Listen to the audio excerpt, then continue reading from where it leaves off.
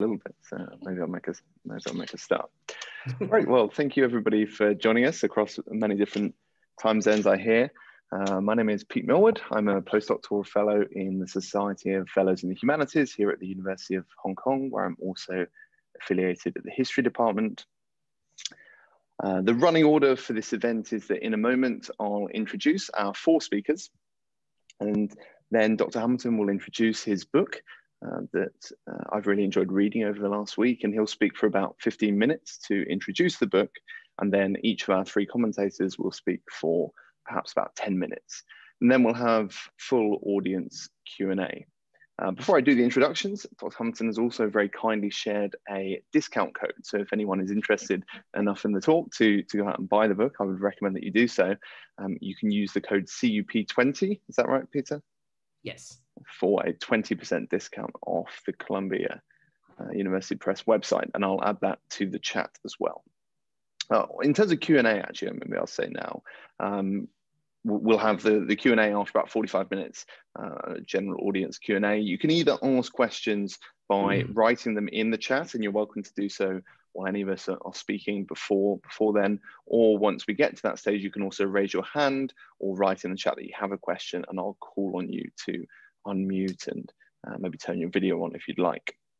We are recording the event, so if you'd like to ask a question anonymously, you can send me a message and state that you would like your question to be asked without attribution. So in terms of introductions, Peter Hamilton is the Assistant Professor in Modern Chinese History at Trinity College Dublin. He was previously a postdoctoral fellow at Tsinghua University's Schwarzman College, at Columbia University's Weatherhead East Asia Institute, and at UT Austin's Institute for Historical Studies. We have 3 commentators in the order in which they'll speak.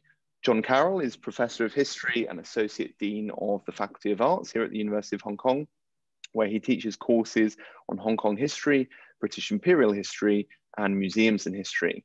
Raised and educated in Hong Kong, Professor Carroll has also taught at the University of Texas at Austin, the College of William and Mary, and St. Louis University. John Wong is an Associate Professor here also at Hong Kong U, with a joint appointment between the Hong Kong Institute for the Humanities and Social Sciences and the School of Modern Languages and Cultures. His research focuses on the flow of people, goods, capital, and ideas, with a particular interest in Hong Kong and the Pearl River Delta. And he explores in his research how such flow connected the region to the Chinese political center in the north, as well as China's maritime partners in the South China Sea and beyond. And last but not least, Professor Elizabeth Sin is Honorary Professor in the Hong Kong Institute for the Humanities and Social Sciences, also here at HKU. She was likewise born and educated in Hong Kong, same as Professor Carroll, and Professor Sin is an historian with a general research interest in modern China and Hong Kong, and a special interest in the history of charity, business, culture, the press, and migration.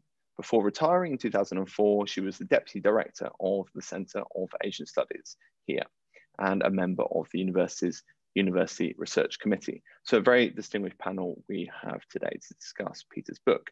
But first and foremost, I'll let him introduce the book.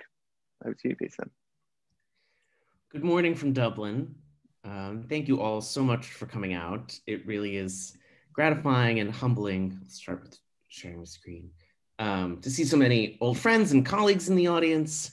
And I'm particularly grateful to Elizabeth Sin, John Carroll, and John Wong for speaking today, and to Pete Millwood and the HKU Society of Fellows for organizing this event. This book has been a long process, and so it's humbling and gratifying to have it debut in such esteemed company. So Made in Hong Kong re-examines Hong Kong as a key node in the post-war US-led expansion of global capitalism and the revival of Sino-US trade since the 1971. And in so doing, this project seeks to shift the conversation around Hong Kong's economic development from limiting frameworks of a small British colony, an East Asian tiger, or an East Asian miracle.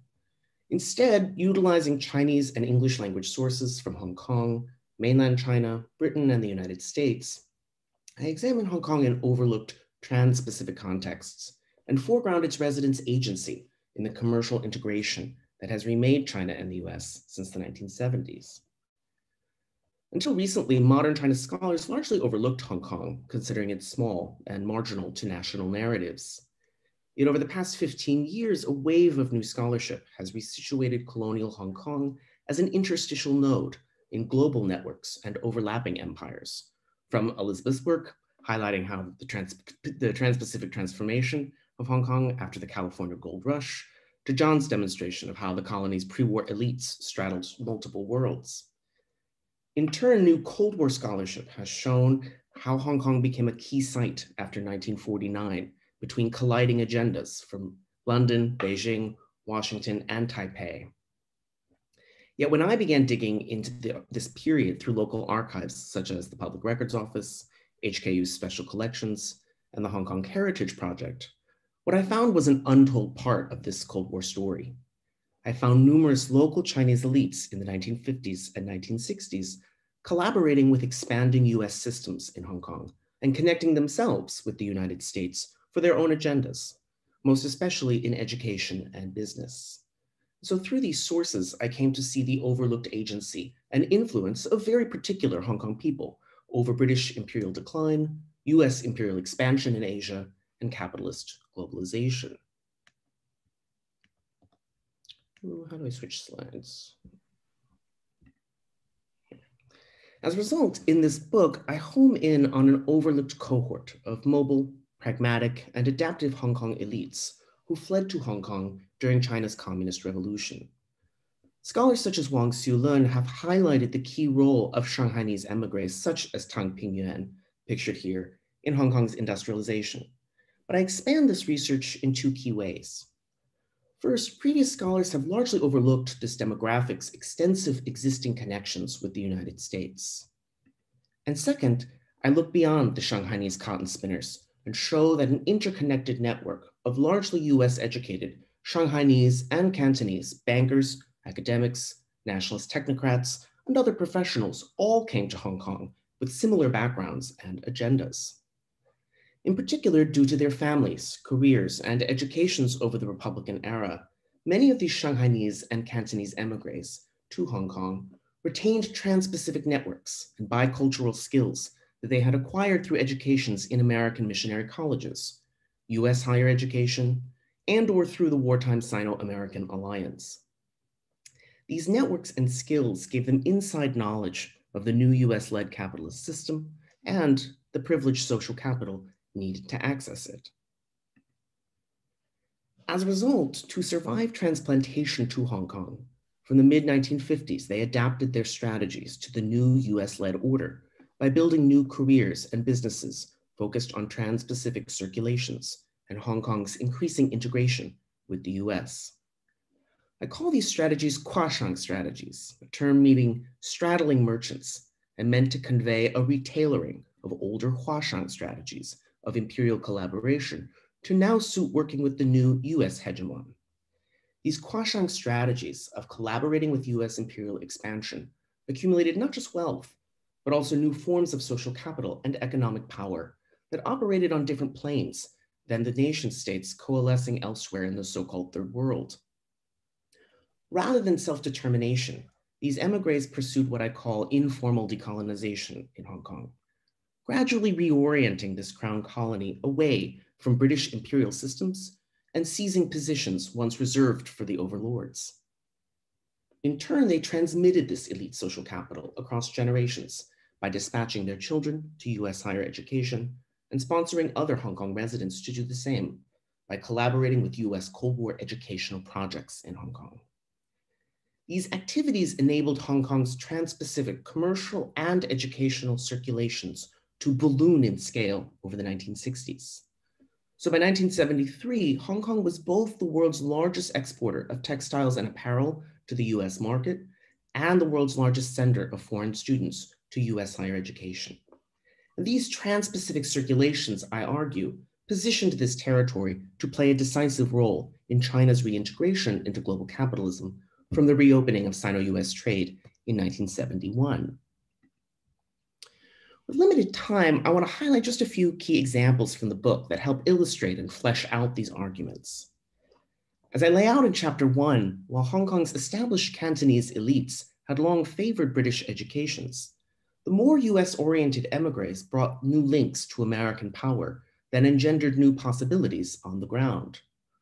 For one, interracial marriage had generally led to social death in Hong Kong in the 1930s.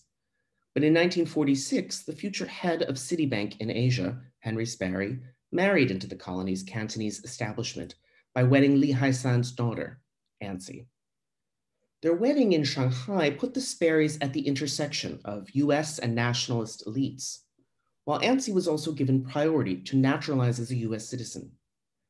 After they fled to Hong Kong, she strategically used her new American status to break previously firm colonial glass ceilings by becoming the first Chinese member of numerous white-only clubs. Not just an illustration of her personal privilege, Ansi's actions were an early Kuashang strategy to tap into the power of the United States for personal advantage, and a first step in informal decolonization, as individuals on the ground like her began to rework racial codes in the post-war colony as power shifted from the British Empire to the United States. In turn, as I discussed in chapters 2 and 3, the emigres also included a host of elite Chinese Christians, US-educated Chinese academics, and numerous American missionaries. And here's where the Cold War context and collaboration with US state agendas really matter. Previous scholars have highlighted how the colonial regime restricted overt American propaganda in Hong Kong. Scholars have overlooked how US cultural diplomacy evolved in response by beginning to channel millions of dollars through a state-private network into these missionary bodies and other NGOs. And this steroid engendered a whole infrastructure of US-backed, Chinese-run, Christian-affiliated schools, churches, community centers, and other institutions across Hong Kong. These behind-the-scenes US resources and agendas were particularly evident and contentious in higher education. For example, the last president of Lingnan University on the mainland, Y.L. Li-Ying Lam, had attended Oberlin on a YMCA scholarship. Alongside his academic career, he served in the US-funded post-war reconstruction efforts under Jiang Tingfu, a fellow Oberlin alum. And such prestigious positions gave Li high-level contacts in the US government. When he came to Hong Kong in 1951, Li became one of the CIA-backed Committee for Free Asia's, quote, earliest contacts in Hong Kong. It was also Li's contacts in New York that secured the first US $20,000 grant for Chung Chi College through the Lingnan trustees. Working alongside board chairman David Au, Li's tenure established a heavily American-oriented college that gave colonial officials considerable anxiety. And such tensions only grew as the Chinese University Project coalesced under its first vice-chancellor, Dr. Li Choming. As I discussed in chapter 4, Vice-Chancellor Li was another American returned student who had worked at high levels of the nationalist government before becoming a Berkeley-based US economist and US citizen. As Vice-Chancellor, Li was perhaps the most decisive Kuashang actor by building CUHK into what I call a Transpacific university. From the US State Department donating its first building, the Benjamin Franklin Center, to recruiting American funding for a panoply of exchange programs and US modeled degree programs, including an MBA program. And while Li always framed all of these activities as international in nature, in reality, through files at Stanford's Hoover Institute, I show that throughout his tenure, Li was secretly paid a supplemental salary by the now rebranded Asia Foundation, which means he was in the pay of a proxy of the US government.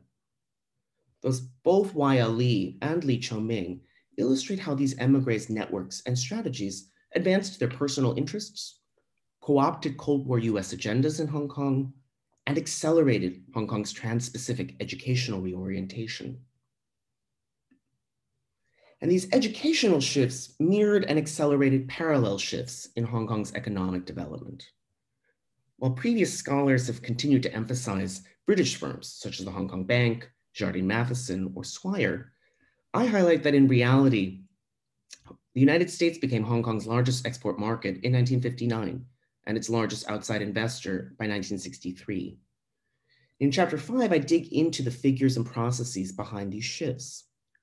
As one example, the Dartmouth alum H.J. Shen had been a top official at the Central Bank of China before 1949.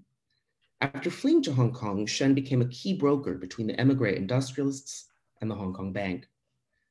His brokering enabled him in 1964 to become the bank's first Chinese manager, again advancing informal decolonization and shifting how we see such colonial institutions. Simultaneously, as seen here, Shen was regularly traveling to the United States to visit his family in San Francisco, to recruit trade and investment, to negotiate in Washington against US protectionism, and to forge personal connections with universities like Yale. And while I won't go into too much detail for everyone, I show how similar figures and relationships were instrumental in a host of other US multinational investments into Hong Kong in the 1960s, including Mobil Oil's construction of Meifu Sanquan, which literally means the Mobil Oil New Village. Chapter 6 then demonstrates how these trans-Pacific relationships reshape our understanding of Hong Kong's rapid economic growth over the 1970s. Between 1970 and 1980, Hong Kong's GDP per capita increased by 600%, carrying it from the so-called third world to the first. In place of East Asian miracles or little tiger narratives, I highlight that by the 1970s, all these trans-Pacific connections had positioned particular Hong Kong firms to benefit dramatically from this decade's tumultuous global economic shifts, most especially the shift toward post-Fordist production. A great example here is again the Tang family of South Sea Textiles. Eldest son Jack's education at MIT and Harvard Business School gave the family networks that they used very actively for marketing and even to secure lucrative Pentagon contracts. In turn, Jack's American education cued him in early to the American denim craze, leading to his father to sign a transformative joint venture with Levi's in 1964. These adaptations positioned South Sea Textiles to move upmarket by beginning to outsource production, lower cost production in the early 1970s, but eventually to fire all of its Hong Kong workers, sell off the land to Li Ka-shing for, in Jack's own words, quote, more money than all the profits added up together from 1949. So thus trans-Pacific educational circulations helped position specific Hong Kong firms to continuously adapt within US-led global capitalism and reap the rewards of the globalizing 1970s. Finally, and you'll have to read the book to get all the details, but in chapters 7 and 8, I demonstrate why we need this trans-Pacific history to understand Hong Kong's particular role in China's export-driven development.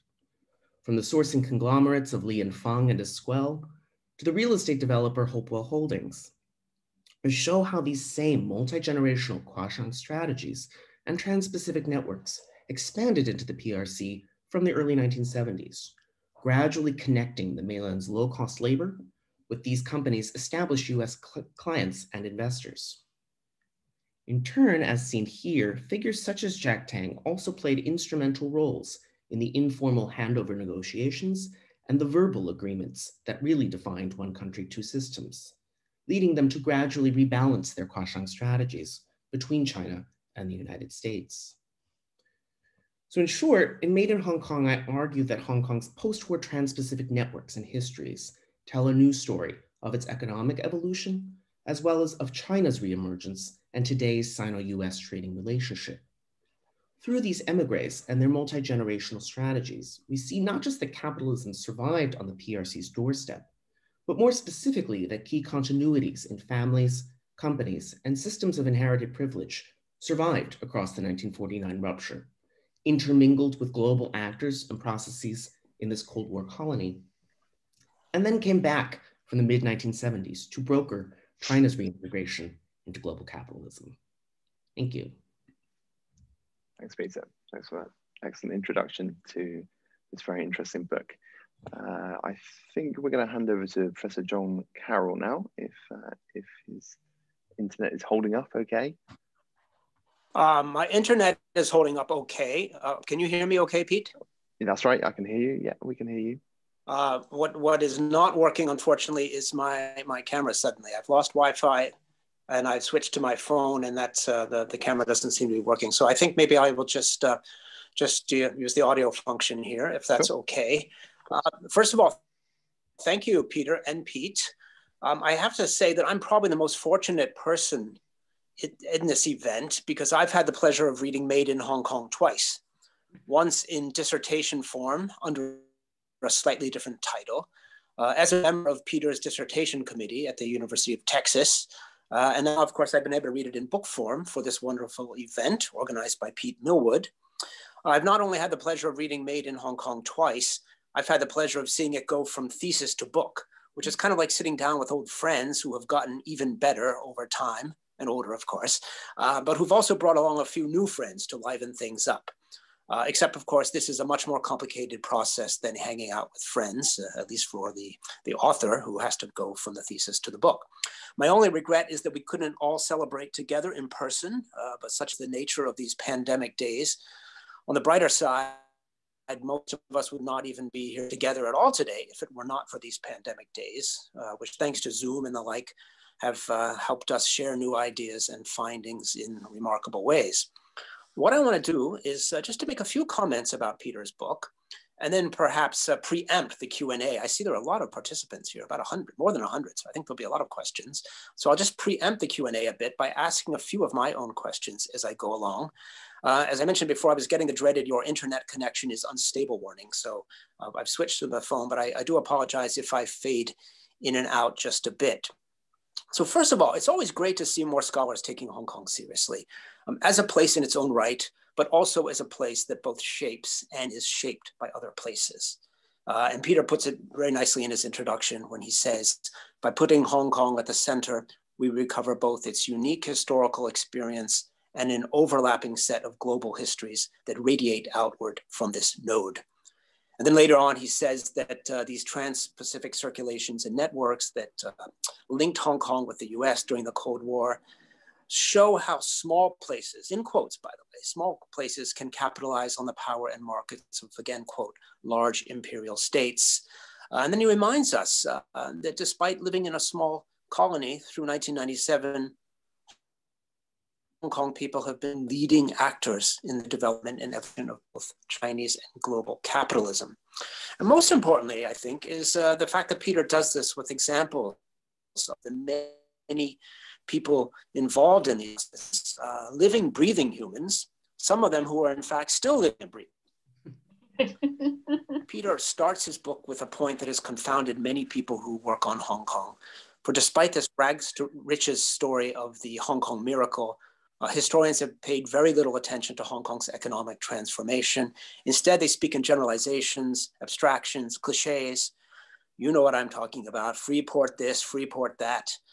The importance of hard work, which supposedly no one has anymore, the accidental nature of Hong Kong history, and so on. Anytime somebody asks me to come up or recommend a good economic history of Hong Kong, I almost always draw a blank, which seems very strange. Peter's story shows plenty of riches, not so many rags, because yes, these elite emigres lost most of their physical property after 1949, but they didn't lose everything. And as Peter points out, because of their families, their careers, their educations, they kept this inside knowledge of the US-led capitalist system and the privileged social capital that was needed to access it. And I think, in other words, this was not such a miracle. Hong Kong's story cannot necessarily be replicated, nor should it be replicated, because he points out that it was not a process that had benefited everyone. In fact, it was a process that was made possible by inequality and unfairness, in turn promoting inequality and unfairness. And as Peter puts it so eloquently, quote, it was contingent, unsustainable, and grossly unfair. Peter has also coined two new terms, both of which I think will generate a lot of discussion and debate, both here and sort of in the field in general. One, of course, is Kuashang, the straddling merchants. Although I do wonder what these people themselves, Peter, would think about the term you've devised for them. And I also wonder what their children would think of the term, especially as we have now new even competing groups of Kuashang and their children in Hong Kong. These, of course, would be the people who've come in recent years from the mainland, which is a very different mainland from the ones when your Kuashang came in. But you've also coined the term informal decolonization, an extension perhaps of the term informal empire. And by the way, your book really discusses informality at all kinds of different levels, just as it discusses empire and decolonization in so many different ways. In any case, Kuashang enables Peter to straddle, if you pardon the pun, several different fields: Chinese history, overseas Chinese history, British imperial history, American imperial history, business history as well. And I'm not sure anyone else has been able to do this so well, at least for the post-war period. And what's notable, I think, or so notable about the Kuashang, the straddling merchants, is first of all, how they're not all merchants, right? Some of them are bankers, industrialists, executives, academics, technocrats, people, by the way, I would have been happy to call the bourgeoisie, though it's not a term that Peter uses, except for once in the book. Thanks to the PDF function, I could find that. But what is so noticeable about that, I think, is how much they straddle or how much they qua, right? The communist transition in the 40s, the mainland Hong Kong transition during the same period, Sino-American relations, connections, interactions, and then only a few examples here. What, of course, ties these together, Kuashang and informal decolonization, is the decline and the rise of China, the decline of the British Empire, and then American expansion in the Western Pacific. Peter also suggests a few reasons why so few Hong Kong people know about these Kuashang. One, he argues, is that local history is not taught in schools, which is slightly a little more complicated than that, I think, but maybe we can talk about that later on in the Q&A. But I think he's made a very good point that, I mean, what's really interesting to me is how many people in Hong Kong do actually know a Kuashang family or know somebody who's married into a Kuashang family. But I wonder, for example, how many colleagues or students at Chinese U or Baptist U actually really think about the American roots of their universities. Speaking of America, a few scholars, I think, have shown the role of Americans loosely defined in Hong Kong history, as well as Peter has. One notable exception being our colleague Stacey Ford, who has done something like that in her wonderful book, Troubling American Women.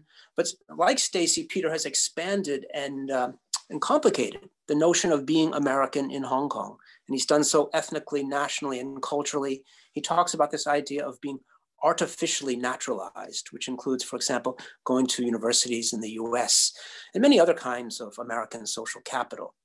In this vein, Peter has also rewritten higher education into the history of Hong Kong in ways that few scholars have, at least for the post-war period. One exception being our own Peter Koenig, who has done so in his work on Hong Kong U.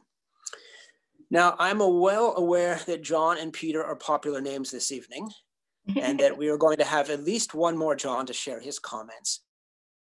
So I'm going to just stop here now and turn things over to John Wong. Congratulations and thank you, Peter Hamilton, for providing the occasion for this event. Thank you, Pete Millwood, for organizing everything. And thanks to everyone else for participating. Thanks, John, for those very insightful comments. As you say, we'll hand over to Dr. John Wong now for further commentary. Thanks, Pete.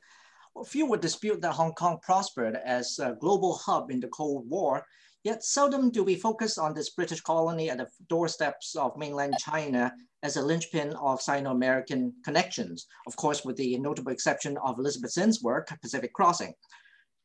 Peter Hamilton, focusing on the later period, reminds us of the critical function the city served in fashioning Transpacific networks against the backdrop of the global dynamics during the Cold War. So this is not a book just about Hong Kong. It's about the weaving together of a global network in this later period in which Hong Kong served as an important nexus. Peter has done a great job teasing you with many of the colorful stories that you'll see in the book. So do buy a copy. And instead of getting more into the content of the work, I would like to highlight a couple of questions or issues that I would like us to consider because I feel that that's important to that period and also to our contemporary situation. And those two items I would like to highlight for our consideration would be the role of the US and education. The role of the US in Hong Kong's development is unmistakable in Peter's work. It should be understandable that the city's residents, past or present, and here in Hong Kong, seem oblivious to backroom politics and businesses that involve to the US. But on second thought, does it have to be? Peter showed you a map of Hong Kong, the distribution of the US-inspired or US-led educational institutions. I would direct your attention to maybe a smaller area, a smaller but crucial area. If you were to zoom in on your Google map or whatever device you like to, or program you like to use, to the central district of Hong Kong, and imagine a triangle that starts uphill from the government house, where we know Carrie Lam apparently is piling a lot of cash in her office or in her residence, extended down to the bottom of the hill, the base of the hill, where money really is, HSBC, and in this environment maybe extended to Bank of China. Think of this triangle. That is really the brain of Hong Kong, certainly colonial Hong Kong. Within this triangle, you see all the government offices. All the offices were there before many of them moved down the hill towards the harbor front, but now the old offices are still housing such important institutions as our Department of Justice. Smack in the middle of that, what do you see? The US Consulate General that moved there in the mid-50s or the late 50s. Before that, it was scattered at a bunch of locations, among which was, I guess, an office in the HSBC building. And just in case you think that's the only important US function on basically the government hill, move down the hill to the base, across from the HSBC building, where Li Ka-shing is now holding court. That is the site of the Hilton Hotel, the grand dam of the US hotel chain. And just in case we don't understand how important that was, move next door from the Hilton. That was the old Beaconsfield House, which was home to the Government Information Services Department. So it's not tough to imagine, if you were to go back to the period, actually I did live in some of those years, that was a center of information and espionage. Both of the institutions at the bottom of the hill came into being in 1963. Both of them basically went out in 1995 to make room for Li Ka-shing. So if we were to think about it that way, we have inscribed in the spatial configuration of the most important districts of Hong Kong, well, maybe one of the most now, hiding in plain sight, evidence of US primary role in the development of this city in the crucial year of its transformations. Yet the US was conspicuously absent as critical junctures, such as the Sino-British negotiations over the future of Hong Kong, even though unwavering US sponsorship was arguably more vital to Hong Kong's prosperity than extended British participation. Peter reminds us that Britain provided a special partner whose continued rule of Hong Kong served as a convenient placeholder beneath which Kwashang strategies of collaboration with US imperial system could thrive. My question is, how uniquely oblique and opaque was US participation in this Cold War frontier of Hong Kong during successive rounds of geopolitical shifts? This was no 17th parallel, no 38th parallel. How should we view the case of Hong Kong? Is it indicative of the desirability of a more covert approach of US involvement in global politics? Now, switching over to the second item that I would like us to consider, education. Critical to Hong Kong's phenomenal success was Kwashang's program, with which they constructed US connections, especially through higher education. Peter calls education a means to acquire cross-cultural social capital that could reliably be converted into economic capital.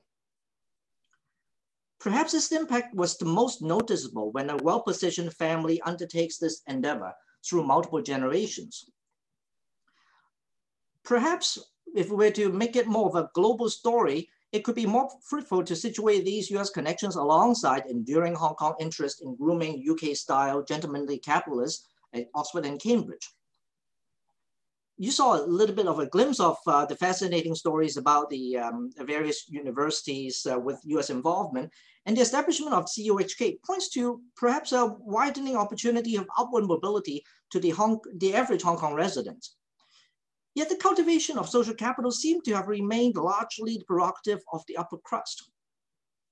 So rising economic ties lifted living standards across the board in Hong Kong, but were the masses in Hong Kong simply marching to the drumbeat of the city's historical change engineered by scheming elites? The lessons from this book remains instructive today as Hong Kong needs to chart a new course forward in a world in which the PRC continues to ascend and the US continues to dominate. The adroit operation of the movers and shakers in Hong Kong pivoted the city away from a waning empire to the US-led system in the Cold War. In the closing years of colonial Hong Kong, the various parties sidestepped what appeared impossible hurdles, in particular June 4th, and orchestrated a relatively seamless transition in 1999 by deploying Huashan resources, the most important of which was the networks of the Dong family, from which hailed our first chief executive. As I was reading Peter's account, I couldn't help but think about the Tang family, which appeared time and again in the book and also in the slides that you saw. What if Henry Tang? Or if you were to not look at the Tang family, think about John Zhang. More humble background, but US educated nonetheless. Going forward, could Hong Kong continue to count on such state-private networks, especially along a Sino-US axis for sustained economic growth? Or has the accrual of benefits to the select few, because of the injustices that you mentioned in the book and John has highlighted, so strained the system that this political economic configuration has lost its efficacy? It is important for all of us to read the book, not just to inform our understanding of Hong Kong's development, but also to inspire us to think about a pathway for the city going forward. So everyone, go buy the book. And Peter, congratulations. Thanks, John, for those very lively comments. Elizabeth, over to you now for the final commentary. From time to time, I read a good book and wish I had written it. Peter's book is definitely one of those books. It's well-researched, insightful, and imaginative. I had a great time reading it, twice actually, also. But I also wish I had written it because of how much it resonates with me. To Peter the historian, Hong Kong in the 40s, 50s, and 60s are the objects of his research. He uses a huge array of materials, archives, and oral histories to construct that past, and very successfully demonstrates the creation of Hong Kong's Transpacific educational and commercial circulations that gave rise to deep-rooted US-China relations and US-Hong Kong relations. To me, however, the content of the book is my lived experience, and reading it isn't just a scholarly exercise, but very much a walk down memory lane. I was born in Hong Kong in 1948, and I remember the growing presence of Shanghai and the growing presence of America on different levels that Peter describes at the beginning of the book. The first neighbors I can remember was a Shanghainese family that lived upstairs of us. We moved into this house in 1949, and they had just arrived from Shanghai. And they only spoke Shanghainese, and at least for the next 20 years, they never learned to speak Cantonese properly. My impression then, clearly totally biased, was that they spoke really loud and sounded like they were fighting all the time. Well, maybe they were fighting all the time, but at least at that time, I thought Shanghainese could only be spoken loudly. And the school where I started attending from 1953, the number of Shanghainese students increased, and teachers too. I knew that they were Shanghainese because they spoke Cantonese with an accent, and they spelled the surnames differently. For a while, my best friend in school was Betty Wang, W-A-N-G, who had just arrived from Shanghai. And she was also the first person I knew who anglicized her name Wong as W-A-N-G and not W-O-N-G. I knew lots of Wongs, but she was the first Wang. And there were other funny spellings. Xana Ku was actually a quok. Margaret Sui was actually a toe. Anna Ann was actually an on. And Yip became Yay. And so there were all these confusions of transliteration of names for me. They meant a very different changing world. And the arrivals from Shanghai in this period were not all Chinese. They were Indians, Jews, Eurasians, and many others. One of my first friends outside the school was Claire, a Jewish girl who had come with her parents from Shanghai. They were brothers. The brothers were British Jews, stockbrokers, and they had been tortured by the Japanese. And the most amazing sight that I can remember was teams of Russian men with big beards digging roads in Shamshui-Po. It's a sight, it's really quite a sight. They were wearing kind of peasant outfits, and they were big, huge Russian men. And later, many of them immigrated to Australia. Food was another Shanghai presence for me. My father, who had spent some years in Shanghai, loved Shanghainese food. And at first we used to go to the same look, the 456 restaurant in North Point. But more and more Shanghai restaurants were opened all over Hong Kong Island and Tsim Sha Tsui in the late 50s and 60s. To the Cantonese population, Shanghai restaurants were quite exoteric. Hong Kong people weren't as adventurous about food as they are now. And also emerging were Nanhuo, southern goods shops that sold foods from Shanghai, especially from the Shanghai area. Hairy crabs in autumn and Shaoxing wine and all kinds of Chinese goodies. And there were huge legs of ham hanging from the ceilings of the shops. It took me a long time to figure out why these shops should be called Nanhuo, giving that to us in Hong Kong. Chinese people were Northerners, were Beifangren. In fact, for most Hong Kong people, anyone coming from north of Guangdong was a Shuanghuoyan, was a Shanghainese. And strangely enough, the Shanghainese exodus also gave Hong Kong Russian bakeries. And these were often run by Shandong people who had operated Russian bakeries and coffee shops in Shanghai. And so they were Chanticleer and ABC and Libby's and Queen's in Wan Chai, which lasted until maybe 10 years ago, where we could buy stuffed peppers and different Russian breads and pastries, and movies too. And there were Mandarin movies and people coming from Shanghai making movies, the film stars and directors and producers coming from Shanghai, who became very actively producing movies in Hong Kong, and musicians, jazz musicians and Filipino bands, and classical musicians like Liu Peiyan, the pipa player, and there was Cai Deyuan, the guzheng player, whom Professor Bell Young called the last of China's literati. And Bell himself, you know Bell Young, he himself had come to Hong Kong from Shanghai as a child. And there were writers, lots of writers, and writers like Jin Yong, Louis Cha, who founded the Mingbao, who had a big influence on Hong Kong's culture.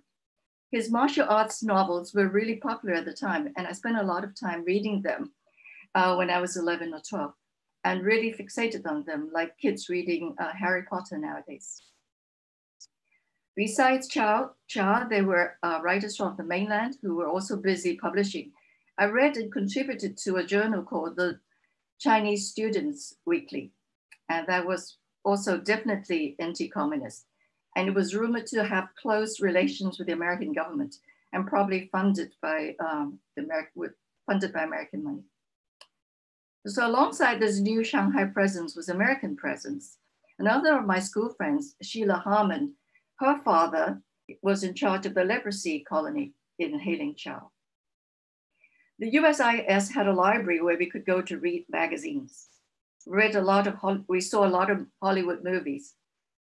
We clapped when cowboys rode in and killed Red Indians. And when US troops rode in to kill Americans, we all clapped too. But looking back, there was a lot of indoctrination.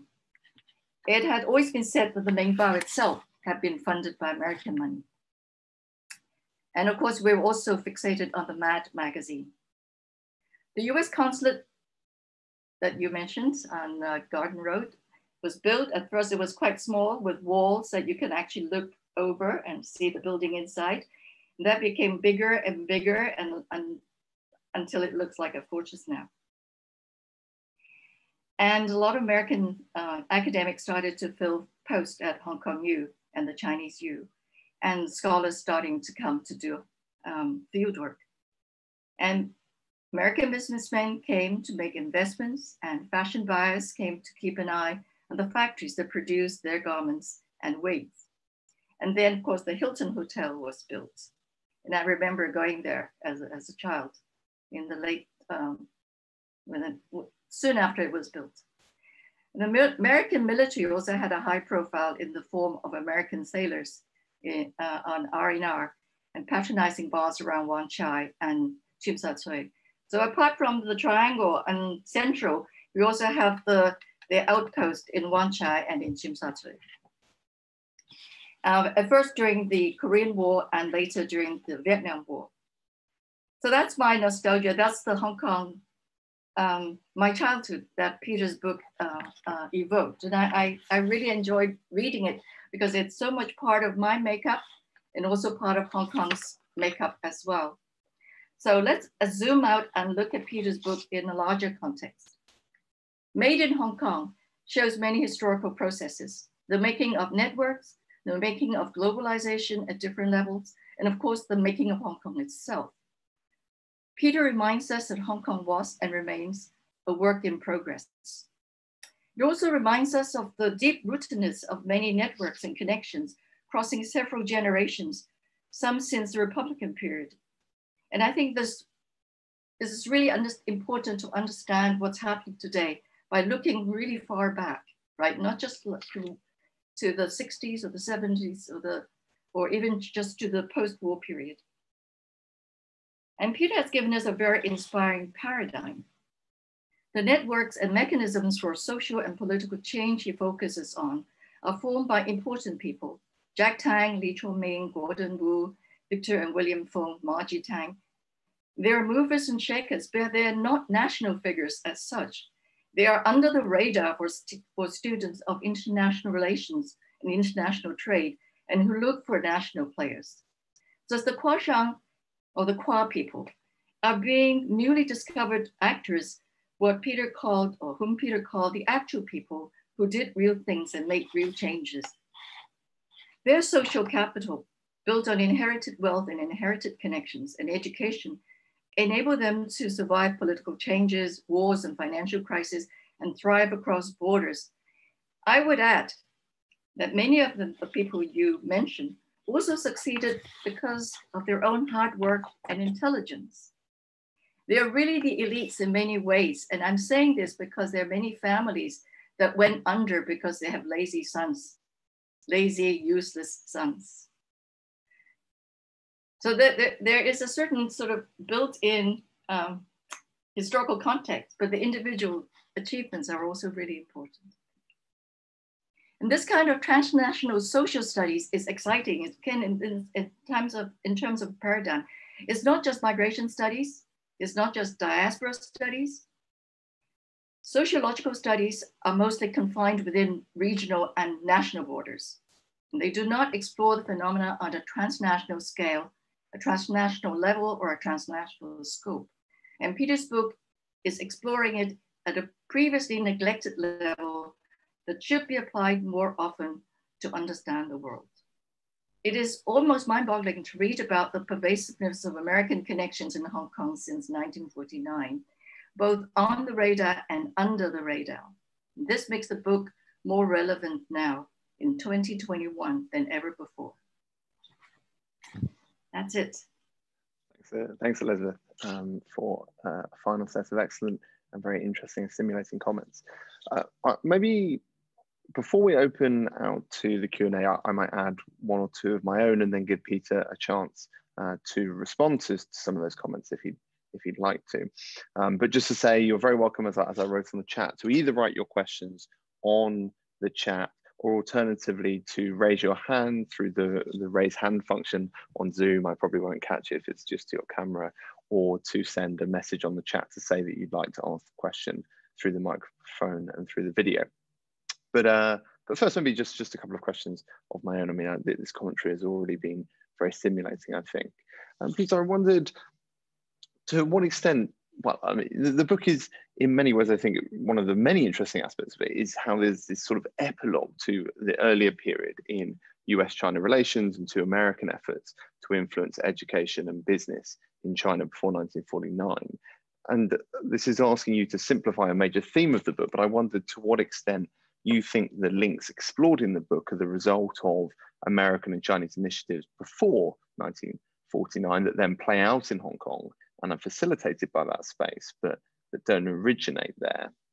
And secondly, and perhaps slightly unfairly, given that the book is explicitly on Hong Kong and not on elsewhere, I wondered how specific to Hong Kong you felt that the phenomenon that you're describing is, or the phenomena that you're describing are. Are the social and commercial choices you highlight particular to Hong Kong and to this Kuashang group, or character of the Kuashang? Or is this a phenomenon that you describe, primarily, in fact, the shadow cast by two rising powers, by the United States and then by the PRC, in the context of British imperial decline? To put it more succinctly, how active do you think Hong Kong actors are in the processes that you describe, and how reactive do you think they are? Many questions are coming in, but maybe Peter, if you wanted to respond to the commentary, to what's already been discussed first, and then we'll hand over to the audience. Thank you so much for all of those amazing comments and stories and wonderful compliments. I'm really very honored. Pete, I think I'll start with your questions, and they relate, I think, to other things that were brought up. Of that, to what extent were these links and these connections with the United States from before 1949? And that's particularly, I think, what struck me throughout this was the ways in which old things could be repurposed, after 1949. And for some of these people, the Tang family is somewhat extreme in this sense that they had already really attached themselves in various ways to the US before 1949.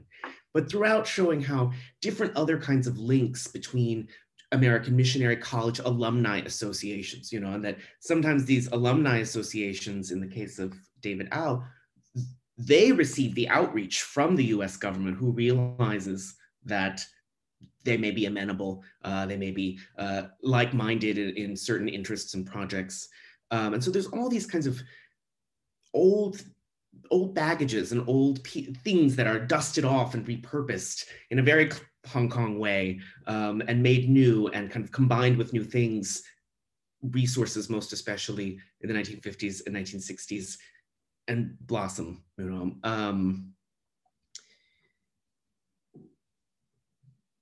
The question of how specific this is to Hong Kong, I think, is a really tough one to answer, and I hope that there will be more scholarship that refines, debates, disputes, adds to, complements this, particularly in other contexts. Because on one level, logic tells us that it shouldn't be that unique, and that there were many forms of US international outreach. Europe is a great example, Congress for Cultural Freedom, Fulbright programs, etc., the world over. But that said, simultaneously, Hong Kong was very unique at this time in ways that we have forgotten, because things as a non-national space, as not really a state at all, things were possible in Hong Kong in the 1950s and 1960s that were just not possible elsewhere. Part of the reason that I don't think that comparisons with places like Taiwan and Singapore are that helpful at this time period, because both of them were US-aligned, quite firm militaristic dictatorships, and that in Hong Kong, one could legally hold multiple passports from that time period forward, which you couldn't do in the US or the UK either. One could freely trade currencies across the Bretton Woods, the supposedly fixed rates of the Bretton Woods system. Hong Kong was a whole in that system and in the Sterling area. And so there are all these kinds of strategies that are possible in ways in which people can hook themselves up to these US agendas, these systems that at the very least would have been much more dangerous in many other contexts, much more fraught at the very least in other contexts, for a local person, say the head of the university, to be receiving a supplemental salary channeled through the CIA, through the Asia Foundation, and the colonial government knew about Li Choming being paid that. So there's this unique context combined with what's happening globally, and there's much more, I think, to say and find out about this and these comparisons.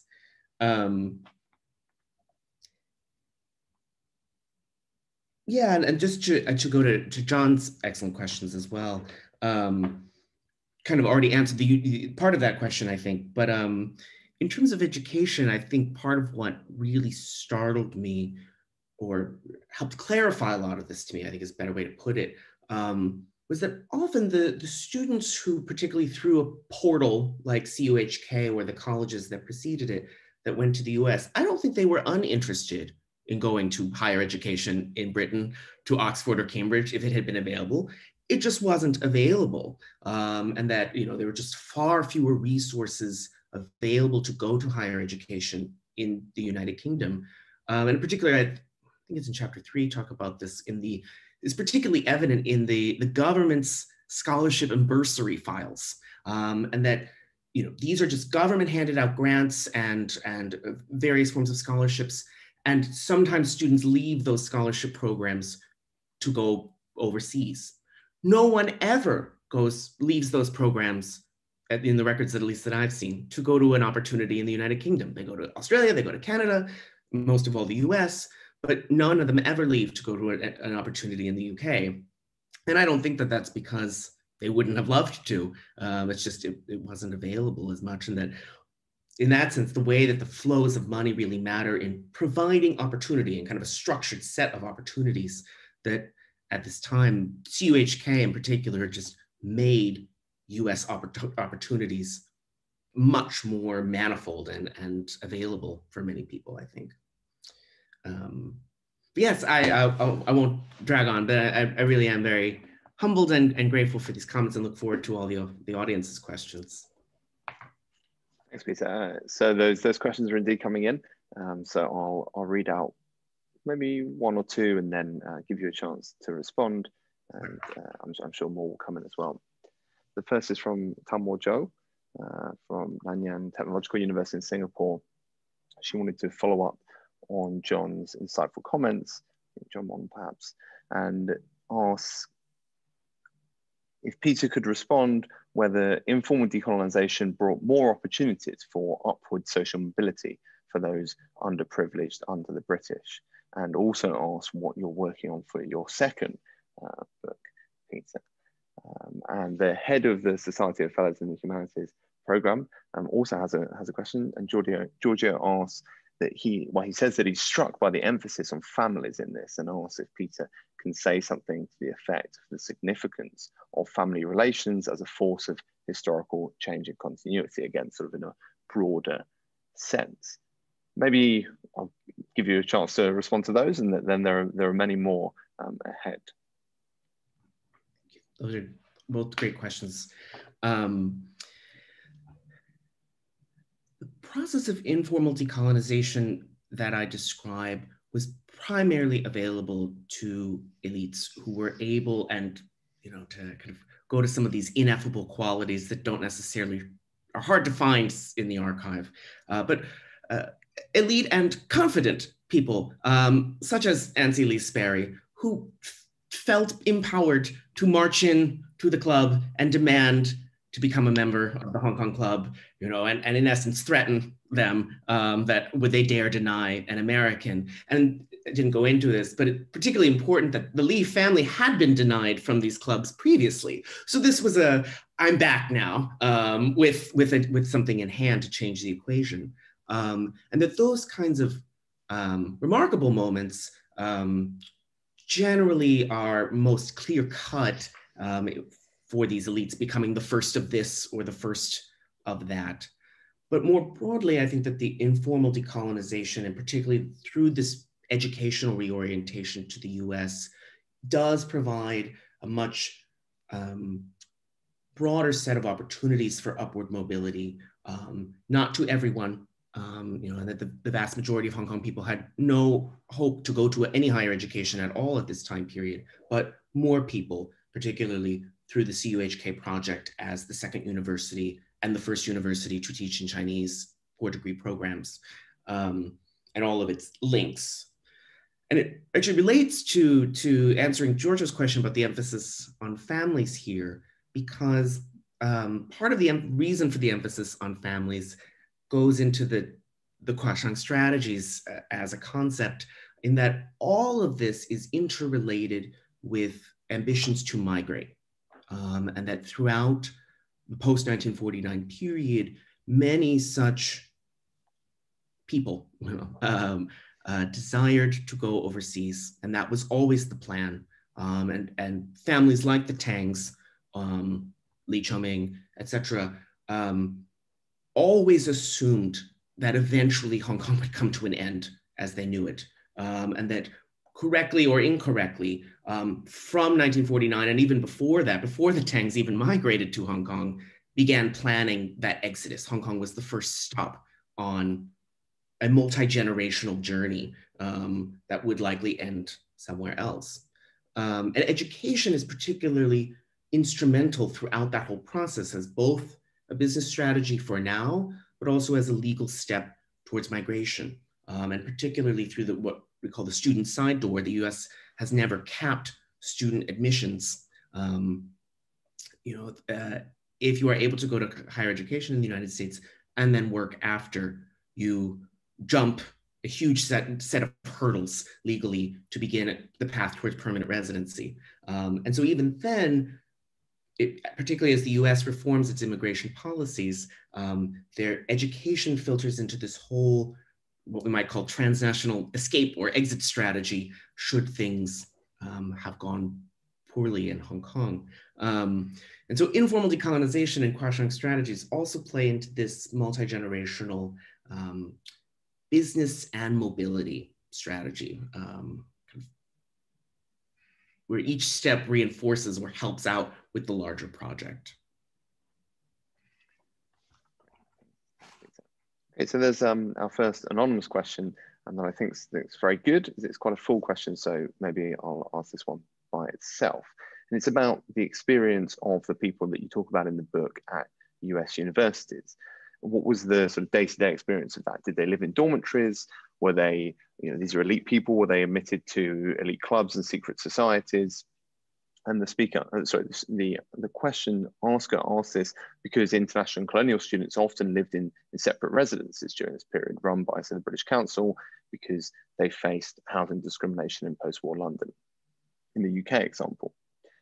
And as well, this was before the more significant wave of integration of non-white students at elite universities in the United States as well. And finally, were the women in these families, so I think this is a sub-theme actually in the book that would be great to hear a little bit your thoughts on, Peter. Are the women in these families educated in the US? What's their experience? And how did their education in the United States afford them positions of influence upon graduation?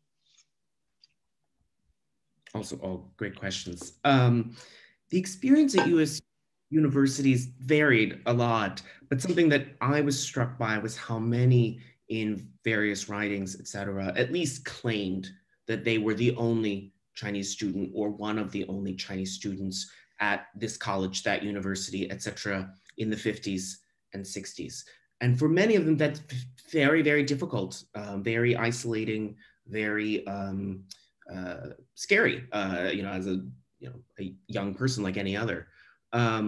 But many of them then retroactively credited with particularly achieving bilingual fluency, and that their English then became really excellent, in part because they were forced to speak nonstop and at least try to do well in their classes. And many of them did not do that well academically, in part, because different culture, different academic environment than they were used to in Hong Kong, the language difficulties. And so in many ways, it kind of sunk in all the more to me how much this experience was very defining and not necessarily predestined for one that they would remember positively, but usually do. And that it was a much bigger thing than just broadening my personal horizons, and instead a bigger familial investment project and expectations. Most downplayed discrimination. That's one area where I was particularly skeptical of what they had written in memoirs and other kinds of articles and interviews and oral histories. Almost universally, they said that they didn't experience discrimination, or that that's not what they remember. They remembered welcoming, and which I imagine my sense is that that's a rosy memory, edited with time. In the introduction, I say that for the second question about women in these families, that in part it is inadvertently a story about patriarchy, and that wasn't the plan. But I think that it is very evident throughout many of these families, the ways in which an older generation actively chooses sons, and usually older sons, for this opportunity.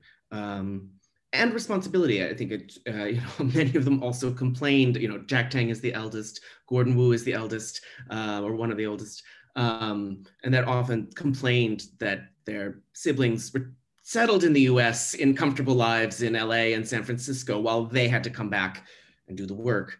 But the example in terms of women that particularly stood out to me is the example of Lee Cho-ming as the vice chancellor of ZUHK. And he comes from, again, the whole family very oriented towards US higher education from before 1949. And it's a large family, I forget now, maybe 11 or 12 children.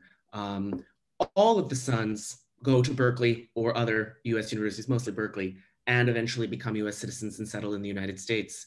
And all of the daughters in the family go to higher education. Many become university professors, secondary school principals, other esteemed positions, but all remain in the PRC, in part because they didn't have those educational opportunities, connections, sense of the ease of going abroad. And so it's a very stark gendered dynamic, at least within that particular family, as to how this plays out and who is positioned for opportunities. And the result is that then in the later chapters, when we do finally begin to have people like Marjorie Yang, whose father chose her, and empowered her in that sense, it's surprising, it's startling at that point, because it's just so so ingrained by that point, or I think, or at least for me, as the writer of it. Thanks. A question from my colleague here in the Society, Dylan Shaw. He says that this has been a great talk and that he's very happy as a non-specialist who has had to teach on Hong Kong that a book like this has finally been written, that it's a long time coming. He says that he's curious as to what role the turmoil of the 1960s and subsequent shifts in colonial policy play in the story you're telling. So things like the Cultural Revolution era riots and the bomb campaign and so forth.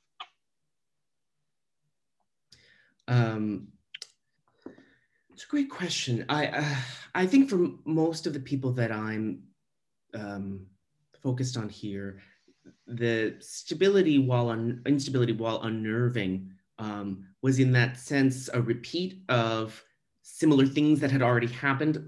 Most example, particularly the outbreak of the Korean War, sent many people running from Hong Kong at that time, and particularly this came up in the Chungchi College papers. I guess a lot of the faculty ditched, and it took them some time to reconstitute operations, and the backers, the Lingnan trustees and the United Board in New York, are scrambling, trying to figure out what's happening, how serious is this?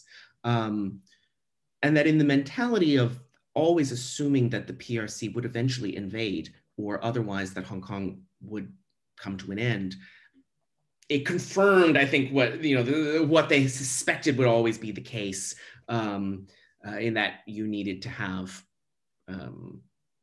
other options. But that said, I think it's really interesting. Many of them also commented on the 1960s instability in the US, and many of them, I think very relevant for now, were quite dismayed by what they saw in the US in the 1960s, and kind of conversations around too much freedom, too much democracy, the kind of getting out of hand there as well, and that their liberally minded people in the broadest classical sense of that, but not necessarily overly democratic in their sympathies or their ideals of what society should look like. Yeah, maybe actually on that, I was very interested in that point that you make in the book when you talk about Tiananmen and you talk about earlier experiences. You say these are sort of almost apolitical actors, or that they're more interested in the social and economic aspect of what going to study in the United States, having these connections to the United States are. What do you think the political aspect is for them, though? What do you think, if you can generalize, what kind of political actors does this make them when they come back to Hong Kong or when they become so influential in Hong Kong? I wouldn't describe them as apolitical, I describe them as pragmatic. And that I think in part that is why they got on so well with Deng Xiaoping, because I think that that is a very useful word for Deng Xiaoping as well, in that they liked things that worked, and that were seen as good for business, good for stability, good for kind of long-term possibilities from this base of Hong Kong. But I think that to be more critical of this group, which is a diverse group of people, what unites them is Transpacific movement more than any identity or politics, but that to be more critical or skeptical of their statements and their actions. I think it's always super important to remember that this, by and large, this whole group of people were naturalized as US citizens, and that one way or the other, and other options as well, they had a place to go. And that thus in any political calculations, most especially the handover Tiananmen 1997, their position, their opinions always had that insurance policy underneath them, and that they could afford to prioritize short-term profits, stability now, versus what they perceived as democratic idealism. Because in the end, they had already achieved democratic ideals, at least for their own children, who would go on to live in San Francisco, New York, London, Sydney, whatever. And so there's always that kind of thing that I don't think is talked enough about of the passport that is in the drawer, or often multiple passports that are in the drawer. That is kind of a constant subtext in these people's and Hong Kong more broadly, as to people's options, and that not everyone has the same options. So 2 questions from Koji Hirata. He says that it's been a very interesting talk and he's looking forward to reading the book, but he has 2 questions that sort of build on some of the comments by the commentators. Building on John Wong's comments, he asked how the British colonial authorities viewed the growing American presence in Hong Kong. Did they welcome Americans as their allies and brothers in the Cold War, or did they feel uncomfortable about US influence? And then second, building on Professor Sin's comments, he asked how and whether different regional and cultural backgrounds within the Chinese elites in Hong Kong mattered. Many Hong Kong Chinese moved there from the mainland, especially Shanghai, but not exclusively Shanghai. And even Shanghainese people had different regional local backgrounds themselves, local Wuxi, Ningbo, etc. And Koji would like to know how this interacted, how they interacted, how those displaced from the mainland interacted with Cantonese-speaking elites in Hong Kong. Did they retain distinct regional cultural identities, or did they merge into the local Cantonese people speaking, Cantonese-speaking people smoothly? Also, both great questions. But the first, with how the British colonials thought about this, reacted to all this, it really depends on the sector that we're talking about. And then in kind of chapter 2, I focus on primary schools, community centers, vocational education programs. And there I think that by and large, the British colonial regime was glad for this US presence. It helped them to cover up just how under-resourced and exposed and woefully behind on things like social services they were.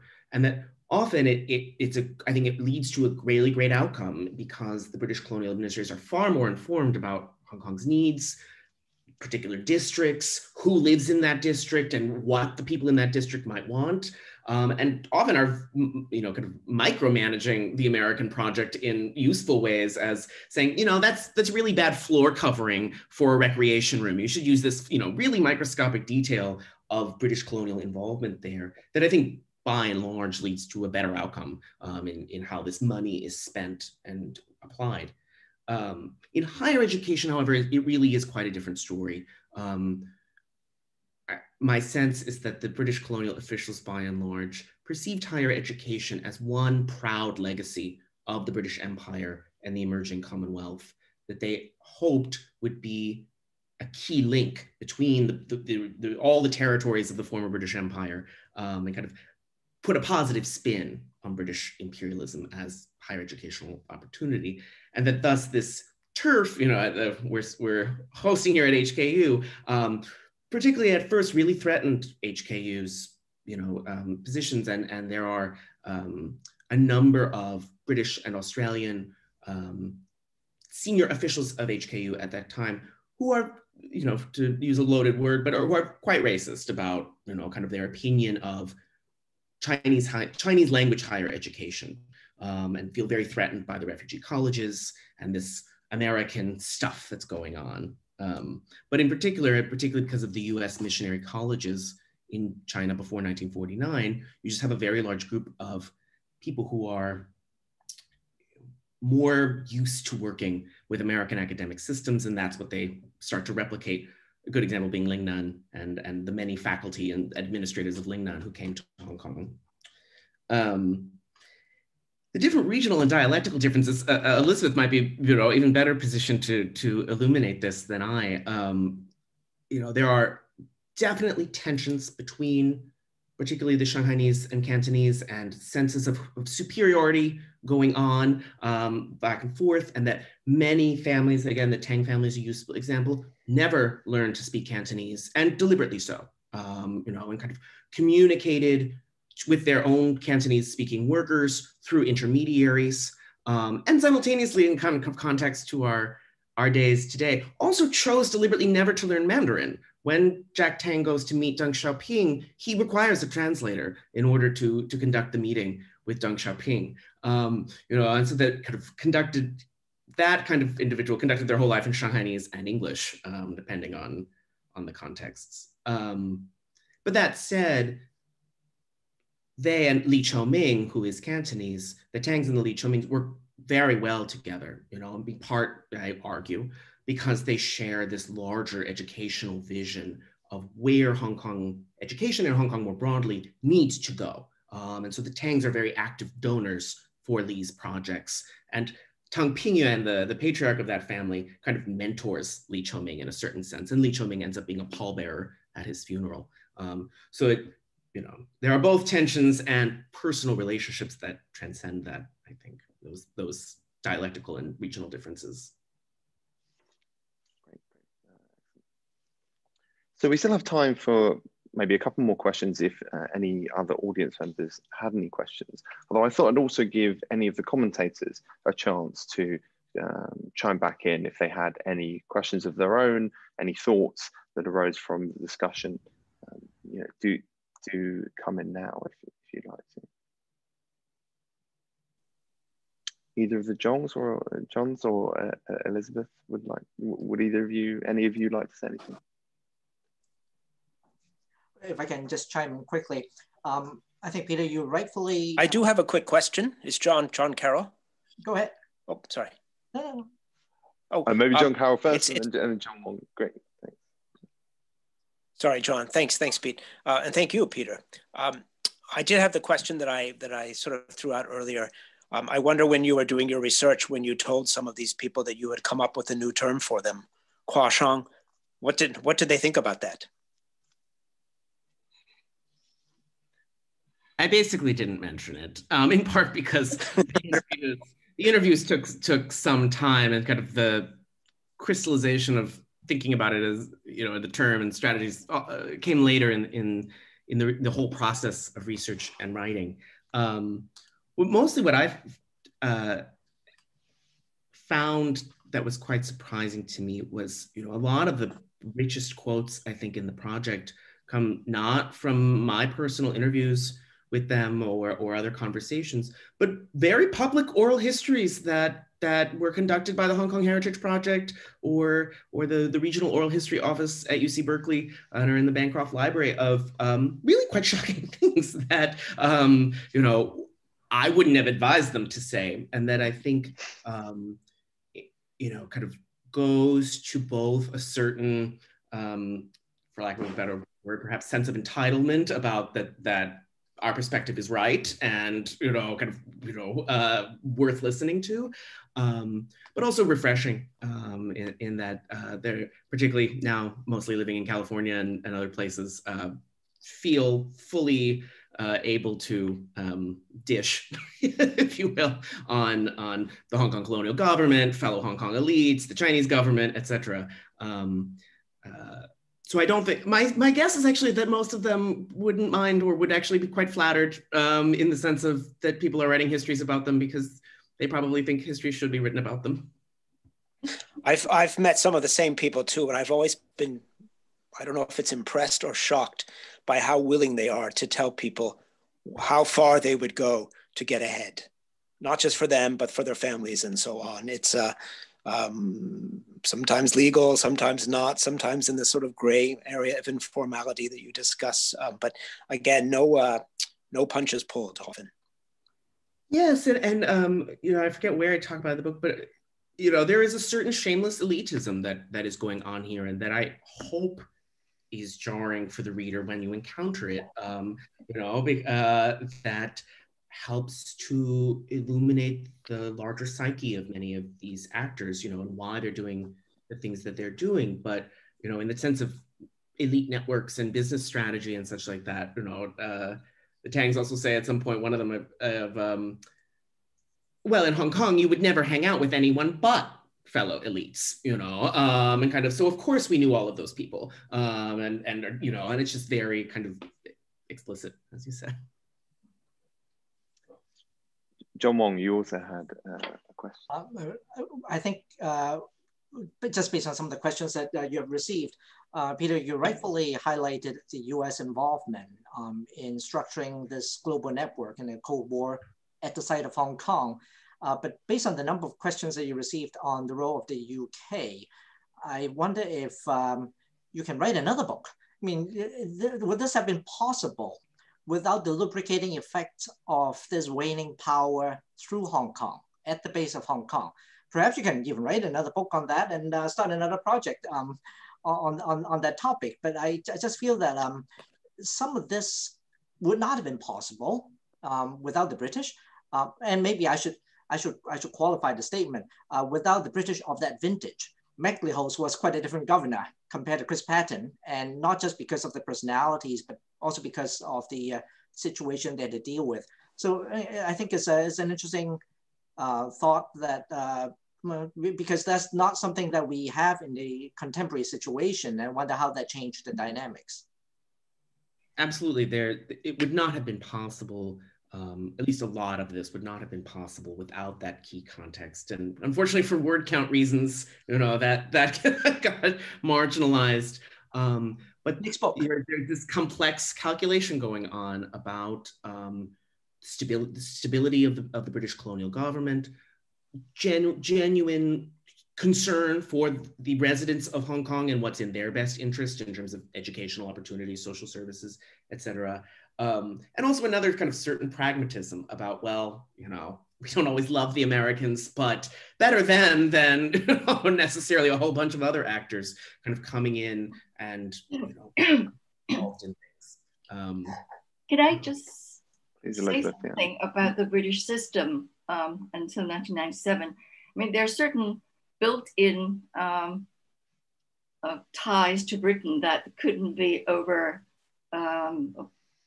taken by the Americans. One is, of course, the law system and the medical system. The qualifications are very, very important. I mean, you want to practice law, you want to practice medicine in Hong Kong, you just have to have those qualifications. You have to get them in the UK.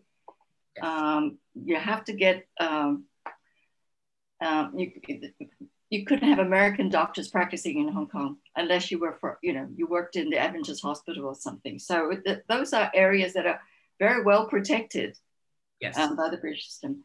And of course, the schools, the overseas allowances that were given to civil servants' children for the longest time could only be used in British schools. So all the kids went to boarding school in England and then, university from there. So those ties were very structured and very well, I mean, they were very embedded. Yes, that's such a good point, I think it's with Chengchi College in chapter 3 there where that becomes most explicit when they decide to pursue business education, because they're looking for, in essence, a fee-generating graduate program to start, and say explicitly we shouldn't do it in medicine or law because it's too British. Our graduates won't do the things we hope that our graduates will be able to do, and the US backers won't pay for it, and so instead they end up choosing business education as this open space where an American oriented and paid for program can get going. And you can kind of see right there, the kind of these systems and the logics of people working that out at the time. And certain spheres are very bound up and it's really hard to break into. Yes, yes. Architecture and engineering is another one that was similarly regulated, much more difficult. All right. Well, if we don't have, there is a final question from Du Yufei. They say, a very informative and nice talk. In another event, Peter, you talked about management education in China and its links with MIT, which I think is your second project, or maybe connected to your second project, building on Joe Talmore's previous question. And I think the question that asker, Du Yufei, says that Peter himself can be rightly called a qua scholar. And the question asker wants to ask how the Shanghainese business people who didn't have this American connection did in Hong Kong. How did they interact with this Kuaishang group? Was there more convergence or divergence among these groups, those that didn't have that connection? Both excellent questions. And I realized I forgot to answer a previous question about second project. And indeed, it's actually Li Choming's decision to establish an MBA program at CUHK, which is the first MBA program in East or Southeast Asia at this time, that kind of cued me into, again, kind of the similar dynamic that Elizabeth and I were just discussing. Management education as a topic worth exploring, most especially just because when Li Choming tells the British colonial government that the education officials that he's going to start this program, they don't know what an MBA program is at this, and there's all this confusion where they're like, do you mean a PhD in economics? And it's like, no, it's a totally different thing. But it's particularly revealing because then they get back to him and say, well, there are no MBA programs in the United Kingdom, and legally we simply cannot confer degrees in a colony that don't exist in the United Kingdom. It's not a real degree to our perspective.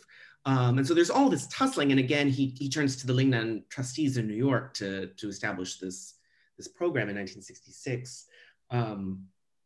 But yes, management is a very fascinating lens, in my opinion, because it's a bundled of other business ideologies through education. And another example there is accounting, and that the MBA program serves as, in essence, kind of a Trojan horse for American accounting systems to enter Hong Kong. And kind of which kind of accounting are you going to train students in? And Li Choming is quite adamant that they will be American accounting so that they can become, work in US multinational corporations that use American accounting.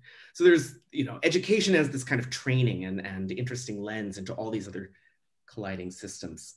I'm sorry, I blanked on the second question. So the question, the second part of the question perhaps was on the relationships between Shanghainese people who didn't, or other characters in the book, who didn't have the Kuaishang connection, but were still in this elite milieu.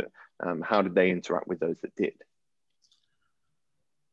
One interesting, I think, example there that we talk about in the book is H.J. Shen there, the banker, in that he, as someone who's reconstituting his career, is trading his own social capital as part of his business strategy. And that for fellow industrialists, most especially, that's really how he becomes this key broker between the industrialist group and the Hong Kong and Shanghai Bank, is that many of these industrialists, less elite ones than say the Tangs, don't have these kinds of connections, but he knows all of them already and can act as a go-between and a facilitator of all sorts of other connections. And that, particularly in that point, his basically lifelong best friend and he, Francis Pan, who was in the presentation and the photos, came to Hong Kong together. And Francis Pan is very much in league with the US government and various pens. So there's all kinds of influence trading that's going on, particularly for those who say didn't have those contacts, didn't have that kind of access. They could acquire it through the network of fellow, say, Shanghainese industrialists, kind of dinner, H. Shen talks about how his key business strategy was dinner parties, and introducing people to the right other people that they wanted to be introduced to. Great. Okay, so unless there are any final questions, just maybe a couple of things for me to say at the end. First and foremost, a big thank you to all of our speakers and to the three commentators for taking the time to read and then share their thoughts, but in particular to Peter for writing and then sharing his thoughts today. I really would recommend the book, and it's been a privilege to hear about it today, but also to read about it in preparation. And then finally, a little bit of promotion for the Society of Fellows. We have future events that are listed on our website, which is www.sofhku.com. And at the moment, we're also recruiting our next cohort of postdoctoral fellows. The deadline for that is the 1st of next month, the 1st of February, so it's pretty close. But if you're interested, then do take a look at the website and do send us an application. But I'll maybe leave it there and just thank again all our speakers and thank all of the audience members for logging in and sharing their questions. So thanks to everybody. Thanks, Peter. Thank you, Pete, and thank you all for coming. I'm very grateful. Thank you. Congratulations. Thank you, Peter. Thank you, John. Bye. Bye, everybody. Bye. Thanks, Peter. Bye.